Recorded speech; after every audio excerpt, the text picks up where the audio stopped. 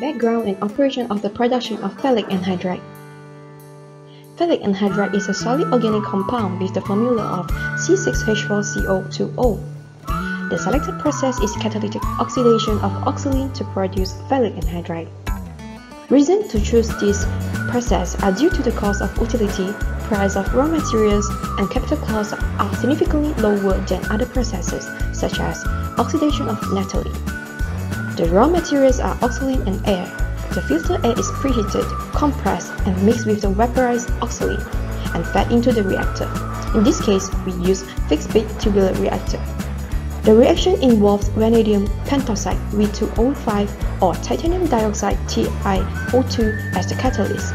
Small amount of sulfur dioxide is added to maintain the catalytic activity. The major product is phthalic anhydride, whereas side product maleic anhydride is formed during complete combustion. Reaction scheme. Phthalic anhydride is produced by the following reaction. Oxalate reacts with oxygen using vanadium pentoxide or titanium dioxide as catalyst to produce phthalic anhydride and water. The formation of byproducts is maleic anhydride with water and carbon dioxide.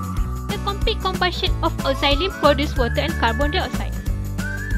This is the process flow diagram (PFD) of our selected process. Process parameters.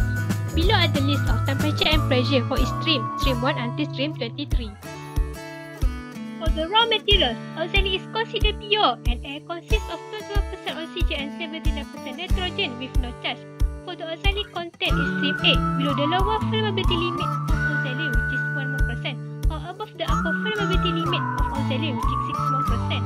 For the catalyst, 3mm diameter is used with 1600 kg per meter cube density. The natural gas used is at 25 degrees Celsius and 4.4 atm. Details on main reactor. For this process, the main reactor is fixed-bed tubular reactor. This reactor uses either vanadium pentoxide or titanium dioxide as a catalyst and it is filled in the tube. This reactor operates at a temperature range of 300 to 400 degrees Celsius and pressure range of 1 to 3 bar. The type of reaction that occurs inside this reactor is exothermic reaction and molten salt is used as the cooling medium. The reacting gas stream must be cooled in this reactor to avoid any high temperature. This can be achieved by passing molten salt on the outside of the tube with the reacting gases passing on the inside of the tube.